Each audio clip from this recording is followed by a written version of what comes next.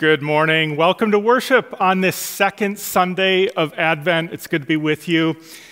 In recent weeks, we announced a special fundraiser to help serve kids in Minneapolis and ensure that they have a daily breakfast down at Urban Ventures in Minneapolis. And really excited to announce that we raised $7,000, which exceeded our goal by $2,000.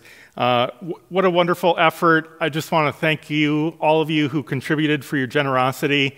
And it was a great way for us to give this holiday season. There's still an opportunity to return your statement of intent card for giving in 2021.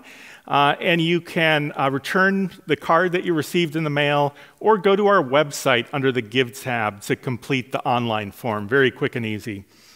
We're getting ready for our Christmas worship this year. Different, but we're very excited about it. The Sunday prior to Christmas will be a version of our Lessons and Carols service. And so be sure to join us for our December 20 worship. We'll have one Christmas Eve service to share together, and it will be available by noon on Christmas Eve so that you can pick your absolute perfect worship time this year. One of the many unforeseen blessings of this pandemic.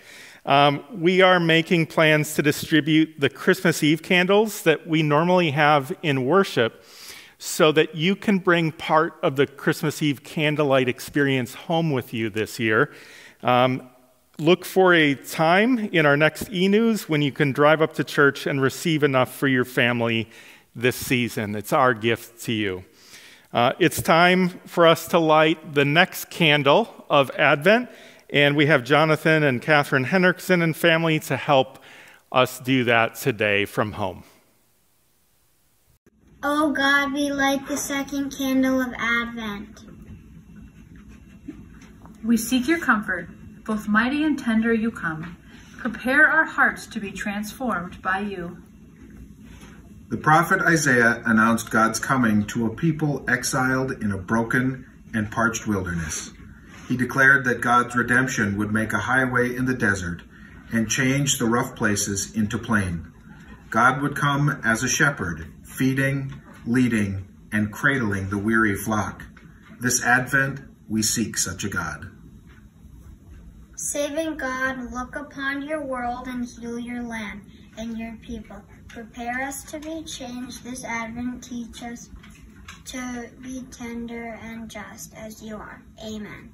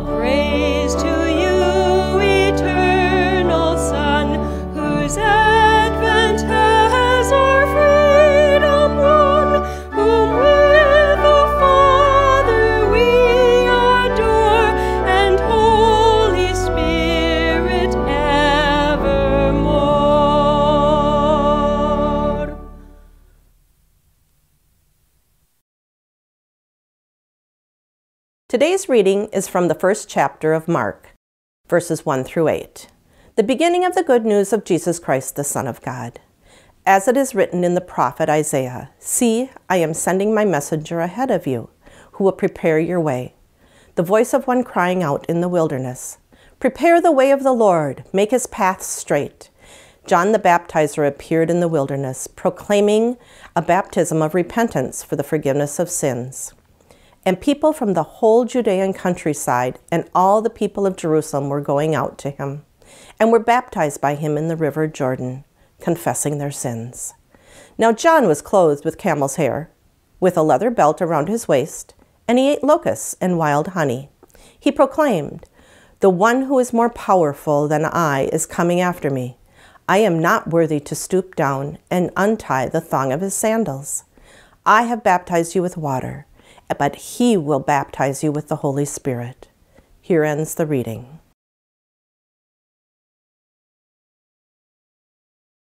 Well, again, good morning. Thanks for being a part of this worship today.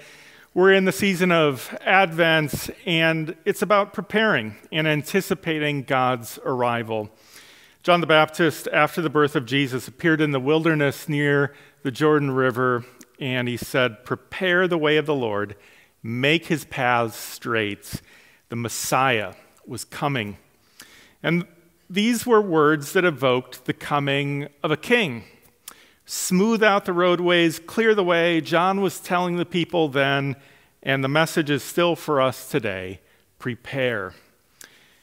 You know, we need to prepare, not to make God come, but because God is already on the way. We're just getting ready.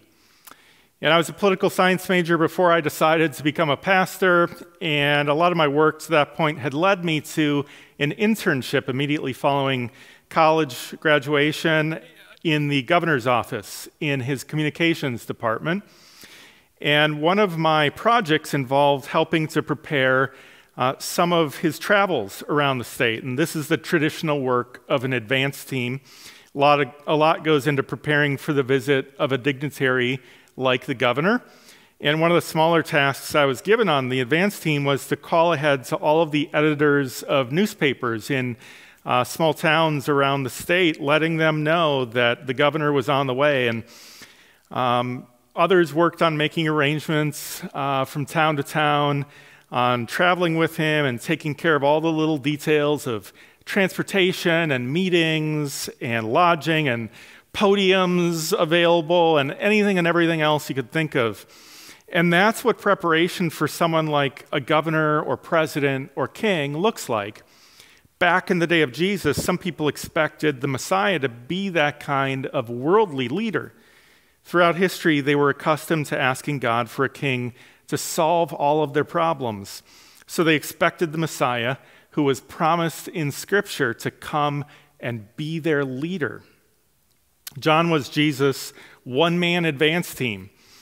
John, however, was preparing people for a different kind of Messiah. Jesus was to be a different kind of king. John wasn't setting up speaking arrangements or hotels for Jesus. We know that Jesus never had a hotel or inn, even from the beginning. John actually wasn't all that concerned about taking care of Jesus' needs at all. John's job was to prepare the people, to get them ready and to get us ready. And this is how John was preparing people, by calling them to turn around from their ways and change, and by asking them to prepare the way by stepping aside and allowing him to work, and finally by inviting them to be immersed in something new, a new life in the Spirit. And what's interesting about John's ministry is where he begins. He shows up in the wilderness, in the land of Israel. The wilderness isn't the deep woods wilderness of the boundary waters like we might be familiar with. It's the desert, and that's what it looks like in that part of the world. The wilderness is almost barren. You know, we may not have wilderness like that here, but our lives sometimes feel that way, like a desert. Barren, when life gets chipped away little by all of the trials that we go through. When we make some wrong turns, we end up in the wilderness. When we harbor resentment, It's hard to find life in a place like that. This year, for many, has probably felt like a wilderness, time spent in isolation during the pandemic, parched by a lack of relational connection and community, weary from the overarching sense of uncertainty of it all. What parts of your life have felt barren? Throughout the Bible, there's this recurring image and expectation that God will bring renewed life in the wilderness. Jesus can bring hope and new life to our wilderness experiences. Jesus is coming, so prepare the way, turn around. Mark chapter 1 says, John the Baptizer appeared in the wilderness, proclaiming a baptism of repentance for the forgiveness of sin. John was talking to people about a shift in their thinking, a change in direction. And if we're in the wilderness by circumstance or by our own fault, we may need to change direction and the way that we are approaching things. That could mean recognizing where we've gone wrong. It can be difficult to admit that. Carl Menninger, a famous psychiatrist, wrote a book called Whatever Became of Sin. And from his work in psychiatry, he believed that recognizing personal accountability and our sin is essential for bringing not only individuals, but any society back to health. That's pretty difficult. The road to healing is a journey in itself, especially when it means confronting ourselves and where we've fallen short and learning to trust God in God's grace. Jesus often extended grace in advance and created an environment of grace. And by doing that, he created safe space for people to acknowledge where they had gone wrong and to make a change. We live at a time when we have more information than ever about how the human body and the human brain and social forces shape us, and even at times influence us to make the decisions that we do and become the person that we are. But all of this information about genetics and environmental factors in our behavior and development still requires individuals and communities and societies to be accountable and to become truly healthy. And from the beginning of time, our first impulse as humans was to assign the blame to someone else rather than look inward. When both Adam and Eve eat the fruit in the Garden of Eden, the first sin, they point fingers. Christian faith teaches us to examine ourselves and to do so with courage, being open to changing direction if we discover that we're wrong. Winston Churchill once said, "A fanatic is one who can't change his mind and won't change the subject." To prepare, we need to be able to turn around and make a course correction when it's needed. It's always easy to identify other people who need to do that, but John assumed that every person he encountered and the whole nation needed to look inward and see that change was needed not just in others, but themselves. In order to receive what Jesus has to offer us, that's one kind of preparation that we need to make. When we acknowledge our shortcomings, when we acknowledge the broken ways of thinking and behaving that is present in our lives, then forgiveness from God and new life becomes possible. Sometimes that's a process, and it takes time. It doesn't just happen in an instant of speaking some words, but that can help us begin that journey. John the Baptist was an important part of preparing the way for Jesus, and in fact, he actually was the big focus of attention for a while, and being in that position, John could have become really comfortable with that. Having high visibility and influence can do that to a person. During my time in the governor's office, I worked in the lower level, and every morning the governor came through a private entrance on that lower level of the Capitol building. It was kind of the bowels of the building, not as glamorous as you might imagine. But going before him was his bodyguard, and he would walk down a narrow hallway past the communications office. And if you happened to be standing in that hallway when the governor was coming, What did you do? Especially if you were the intern, step aside, get out of the way. Somebody was the governor and somebody was not. John the Baptist had authority. He became a person of prominence. Some even came to think of themselves as disciples of John, and the Bible talks about that. But John said this, "The one who is more powerful than I is coming after me. I am not worthy to stoop down and untie the thong of his sandals." In the Gospel of John, some of those who had been following John came to him after Jesus began his ministry. They said, "That man who you baptized is now baptizing others, and everyone is following him." In other words, John, aren't you going to do something? I mean, this guy's taken the spotlight from you. And John was filled with joy to hear the report. He responded, "He must increase, and I must decrease." John was ready to step away and get out of the way to allow Jesus to work. So turn around, step aside, and finally become immersed. John says, "I baptize you with water, but he will baptize you with the Holy Spirit." The word baptize literally means to dip or immerse. In our tradition, we dip, if you hadn't noticed. We don't have the tanks to dunk people here, though there's nothing wrong with that. If you haven't been baptized and you want to be immersed, we may be able to do that this winter outside. We'll take you out for a polar plunge. How about that? Your life, I guarantee it, will be changed.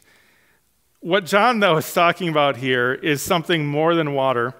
Whether you're immersed in water or sprinkled with water, the water eventually drips off and dries off. Baptism, most importantly, is an immersion not in water, but in the Spirit of God. And notice that this isn't something we can do for ourselves. It's something that God does. It's not something on a checklist to prepare. It's a gift. We don't control how the Spirit moves. But if you want to know what the Spirit is like, all you need to know is what Jesus is like, filled with grace, truth, hope, and love. The Spirit brings peace. The Spirit brings an experience of new life. Paul sums up the presence of God's Spirit this way in a famous passage. What we experience and what we breathe out is love, joy, peace, patience, kindness, generosity, faithfulness, gentleness, and self-control. And when we don't experience that, as is common, we long for it. Even if some don't name God, they're seeking the presence of God to bring love where there's hate, and joy where there's sadness, peace where there's tension, patience where there's frustration, and so on. And so we pray and wait, like the people of Israel did for the Savior to come. We pray and wait and do what we can to prepare still today, because the path ahead is still difficult to navigate. We still find ourselves in the wilderness and we're parched. God is near. Jesus is coming. For God to bring life to the barren wilderness may mean we have to notice where God is already at work. A spiritual mentor once told the lead singer of U2, Bono, to stop asking God to bless what you're doing. Get involved in what God is doing, because it's already blessed. Sometimes we just have to get out of the way and make the way straight for God to work. And so we prepare in anticipation and expectation of the one who is coming and has come and will come again. Let's pray. God, in so many ways, this year has felt like the wilderness that John appeared in. We long for your coming.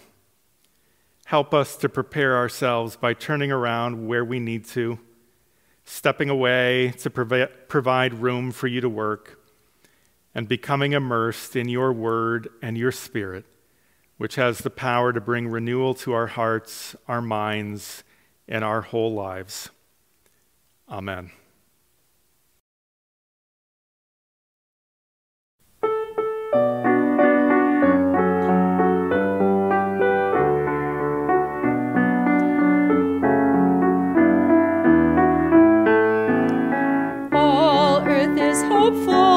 the Savior comes at last. Furrows lie open for God's creative task. This a labor of people who struggle to see how God's truth and justice sets everybody free. People of Israel, you heard the prophet tell, a virgin mother will bear Emmanuel. She conceived him, God with us, our brother whose birth restores hope and courage to children of this earth. Mountains and valleys will have to be prepared, new highways opened, new prophet calls declared. Almost here God is nearing in beauty and grace. Oh, clear every gateway, in haste come out in haste. We first saw Jesus, a baby in a crib. This same Lord Jesus today has come to live. In our world he is present, in neighbors we see our Jesus is with us and ever sets us free.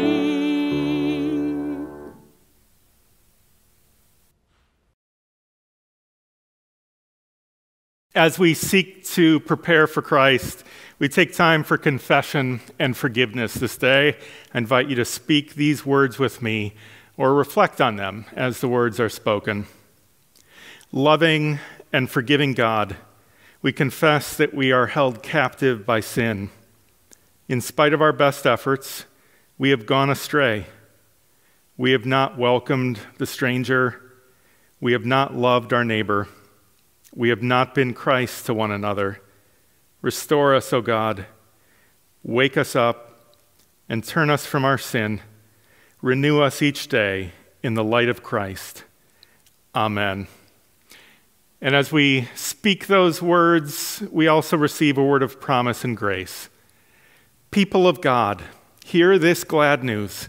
By God's endless grace, your sins are forgiven, and you are free from all that holds you back, and free to live in the peaceable realm of God. May you be strengthened in God's love, comforted by Christ's peace, and accompanied with the power of the Holy Spirit.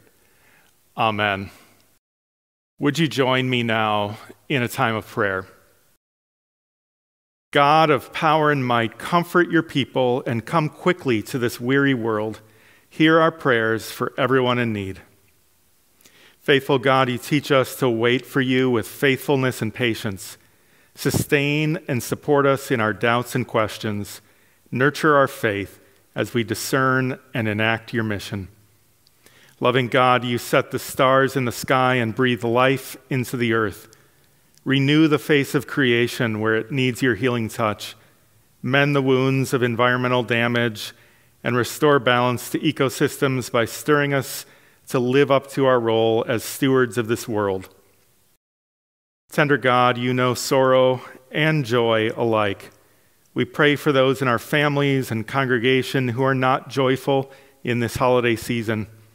Comfort those who grieve, be a companion to all who are lonely, and tend those who are sick or in need of healing. We lift up members in need of your healing and hope, especially Orlin, Marilyn, Joy, Lindsay, Daniel, Claire, Jan, Bev, and Carol. And we pray for Marilyn Almain and family at the death of Tony Almain. Draw near to us, O God, and receive our prayers for the sake of your Son, Jesus Christ, our Lord. Amen.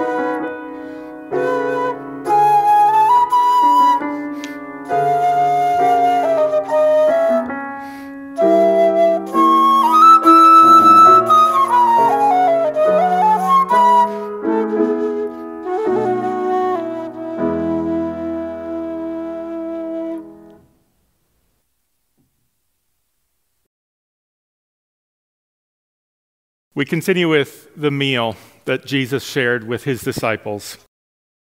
In the night in which he was betrayed, our Lord Jesus took bread, gave thanks, broke it, and gave it to his disciples, saying, "Take and eat. This is my body given for you. Do this for the remembrance of me." Again, after supper, he took the cup, gave thanks, and gave it for all to drink, saying, "This cup is the new covenant in my blood, shed for you and for all people, for the forgiveness of sin. Do this for the remembrance of me." We join together in the prayer which Jesus taught. Our Father in heaven, hallowed be your name.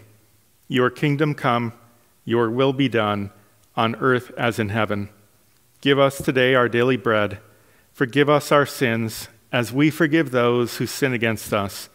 Save us from the time of trial, and deliver us from evil.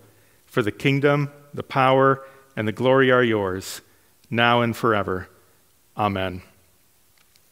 At this time, you are invited to share the bread and wine with one another, or if you are here participating on your own today, hear these words: "Body of Christ given for you, and the blood of Christ shed for you."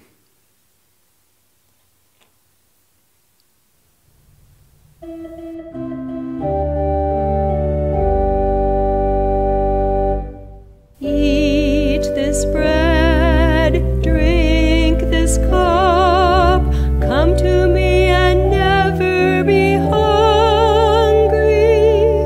Eat this bread, drink this cup, trust in me and you will not thirst.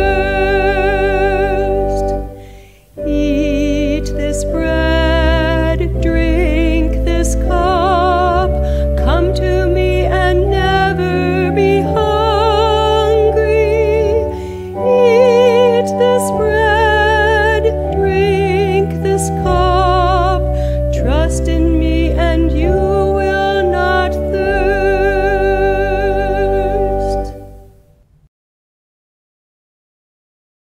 May the body and blood of our Lord and Savior Jesus Christ strengthen you and keep you in his grace now and forever. Amen. And now receive this blessing. The Creator of the stars bless your Advent waiting. The long-expected Savior fill you with love. The unexpected Spirit guide your journey now and forever. Amen.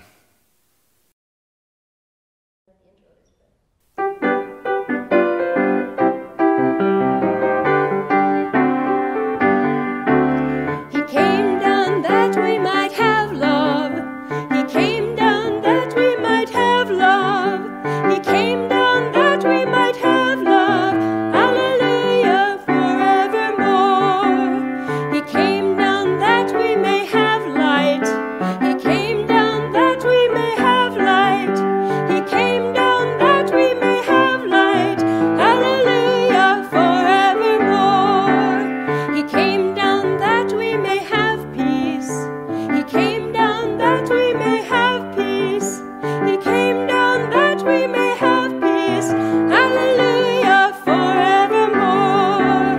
He came down that we may have joy. He came down that we may have joy. He came down that we may have joy. Hallelujah, forevermore.